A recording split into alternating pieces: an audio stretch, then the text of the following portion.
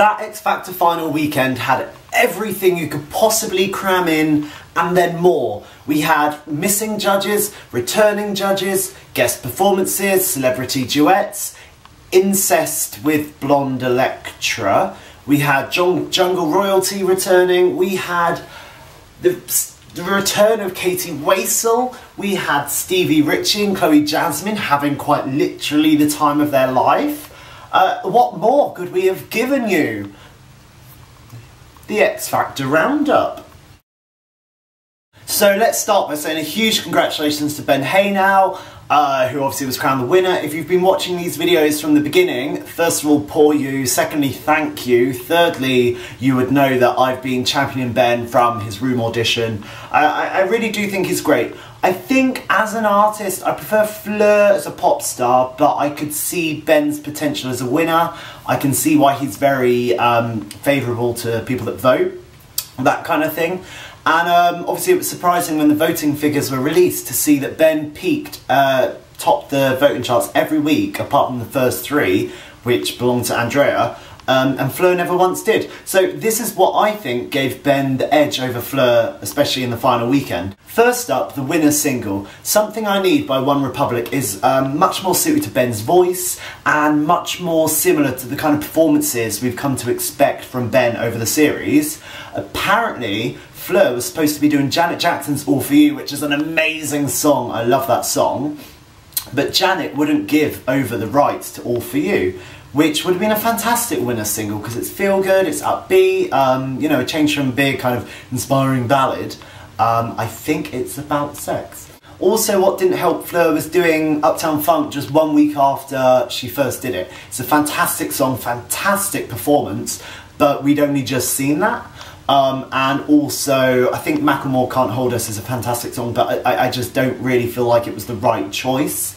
I don't think it worked. I think she should have done something a bit different, a bit more calm and chilled, as opposed to Uptown Funk as well. Light and shade, to quote Mel B. The only thing is though, will all these people that vote for Ben buy his single, buy his album? Obviously his single's #1 at the minute, but that's kind of a given when you win. But with Sam Bailey last year, did all those people that vote for it buy the album? No. It still did respectably enough, but you know, Ben really needs all these voters to stay behind him, and I think the last time that happened with the winner was probably Little Mix back in 2011, because I think the kind of their fans on the show are also their fans outside of the show, which doesn't happen all the time. Okay, let's talk about the celebrity duets. So we had Ben up first with Ed Sheeran, who was easily the biggest star out of all of them. Don't get me wrong, Ella Henderson is incredible and Ghost is my favourite track of the year. And also Labrinth is one of the best producers and writers we have in the country. But Ella and Labrinth are both on Simon's record label. And yes, don't get me wrong, they're both great, but neither could probably sell out the O2, let alone Ed, who's sold out the O2 several times, and Wembley Stadium. So Ben probably had an advantage there.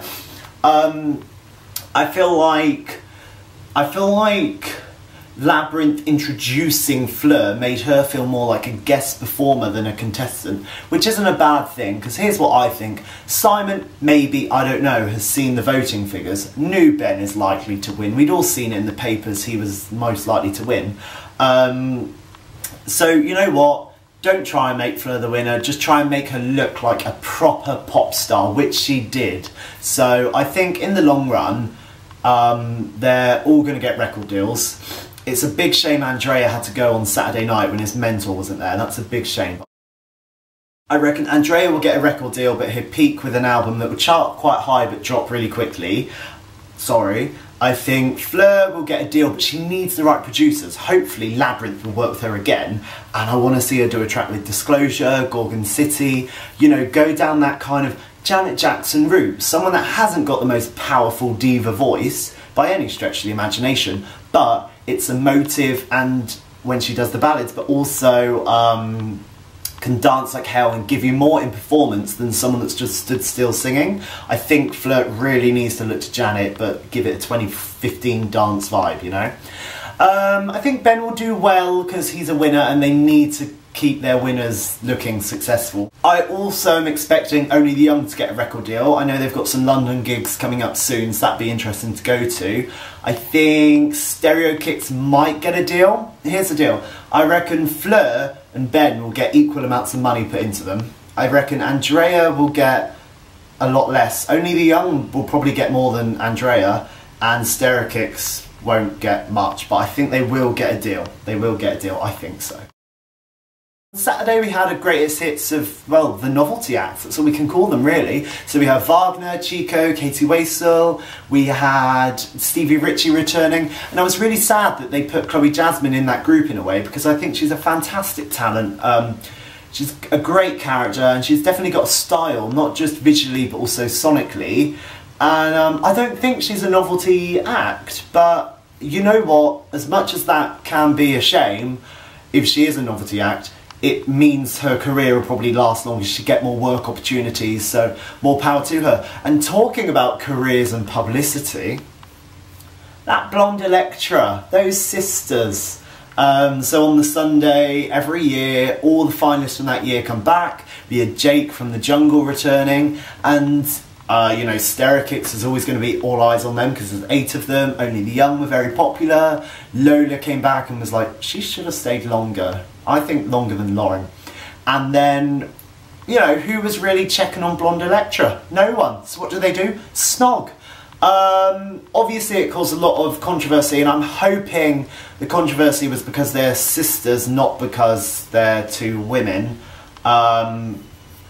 You know, but fair play to them, I guess. This isn't my official comment on inter-family relations, but they are going to be remembered now for a much longer time. They're going to get work opportunities, they're going to be on Celebrity Juice and things like that now probably. You know, so kind of fair play to them-ish, but I don't want to make an official comment. Yeah, so it was one heck of a final weekend. Get well soon to Mel B. Obviously everyone's saying I love to her, and I'm glad she could make it there for the Sunday.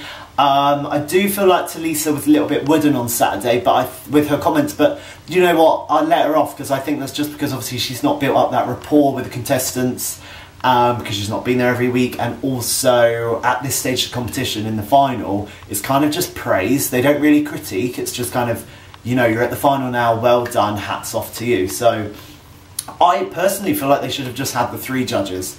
You know, Cheryl and Louis don't have any acts. They could support Andrea. They've been there with Andrea for the past 4 or 5 months. They were at his first Room audition. They've got more of a connection with him than Talisa. But I think that, yeah, I think they should have just kept it with a 3. Anyway, so I guess that's our last X Factor roundup of the year. That's a shame. Thank you for watching. I will probably do more X Factor related videos over the next few weeks and months, just who I want on the judges next year, what I think they should do to change the format next year, those kind of things, and I want to get in touch with some X Factor contestants, do a where are they now type thing, you know, so that's what I want to do. I hope you enjoyed the video, and I will speak to you soon. That's a Cheryl thing, isn't it? Mel B. Oh, we laugh, we laugh.